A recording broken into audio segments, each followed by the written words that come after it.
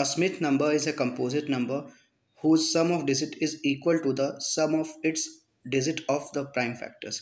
Okay, so one example is given here, like 666. So there are three digits, 6, 6 and 6. Sum is 18 and sum of its prime factors are, the prime factors of 666 are 2, 3 and 37. So the sum of the prime factors digits are 2 plus 3 plus 3 plus 3 plus 7, and that is also what? 18. So hello and welcome to Knowledge Circle, and today we are going to make a program based on Smith number. We will ask user to enter the number and we will check and we will display whether it is Smith number or not. So we have created the class. Let's double click on the class and let's start the program. Import Java util scanner, the very first line, to take input. Then we'll create the class named Smith. Scope of the class begins.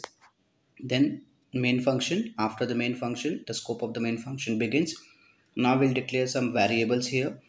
Int n to take input from user, num to store the value of n temporarily, SOD sum of digit, and SOPF to store the sum of the prime factors, sum of the digits of the prime factors. Okay, now we'll create the object of scanner class so that we can take input from user. Then after we'll provide a message to the user to give input. Okay, after giving this message, we'll do what? We'll take input from user. The input statement has to be written.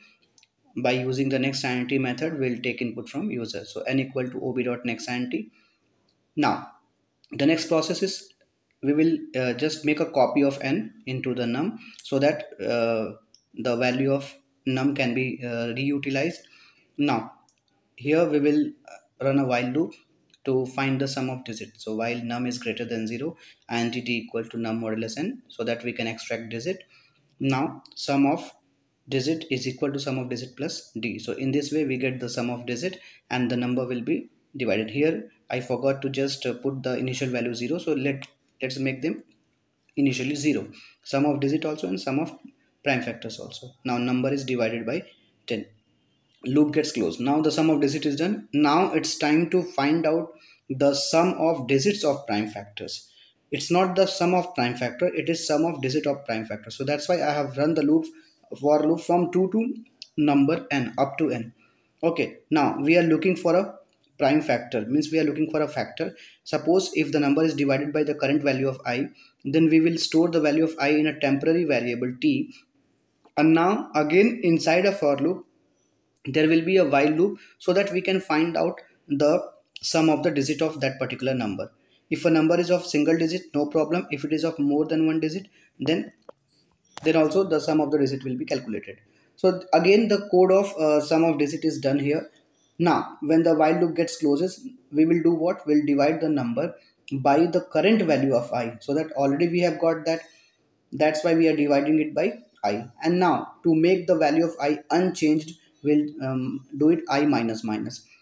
Now the work is done, the loop will be closed.